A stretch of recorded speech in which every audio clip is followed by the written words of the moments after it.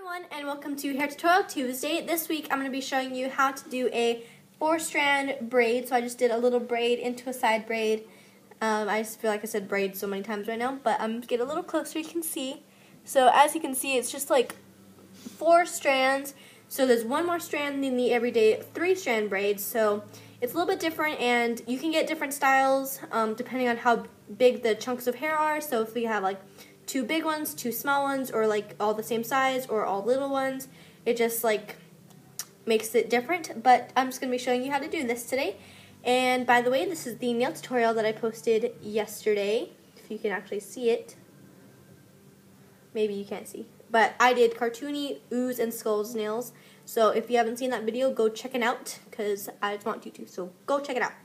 You go check it out right now. Well, after you see this video. But anyways, I'm going to be doing this today, and let's go ahead and get started. First, brush out your hair to detangle it of any knots, because knots are no good and we don't like knots in our hair. So just go ahead and brush it out until it's all nice and tangle free, so that the braiding will be much easier. Now, I'm going to do like a little chunk on the right side of my head, so I'm taking a little piece of hair and then tucking the rest of my hair over to my other side, and then I'm just going to brush it out to make sure there's no knots at all on the piece that I'm going to be working on, so that it's nice and easy to use, braid. So you're going to divide it into 4 sections. Try to get it as equal as you can. You'll get different looks depending on what you do, but what I like to do is take the piece on the right, cross it over, and then under the next piece, and then over again. And then you're going to repeat that same process. You're going to take the piece from the right, go over, then under, and then over.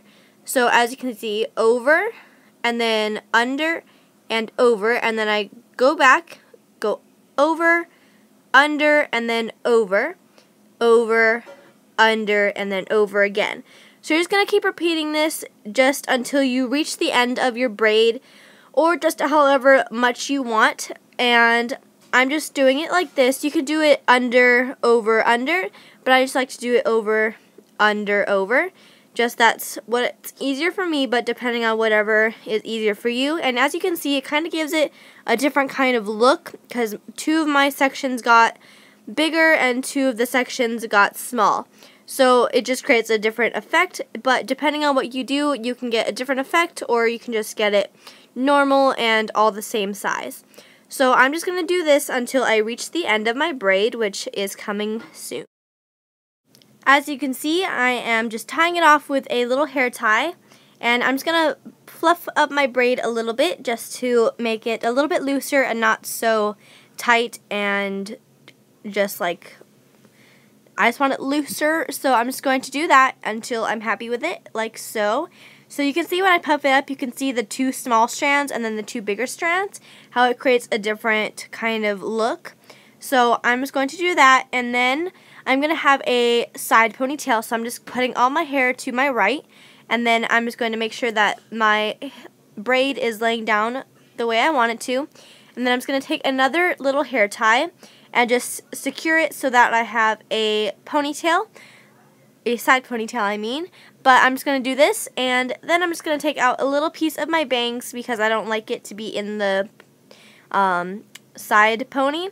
So I'm just going to take it out, and then I am done with my hair. I hope you enjoyed this tutorial. Don't forget to subscribe, comment, or rate. If you have requests or any questions for me, just leave them in the comments.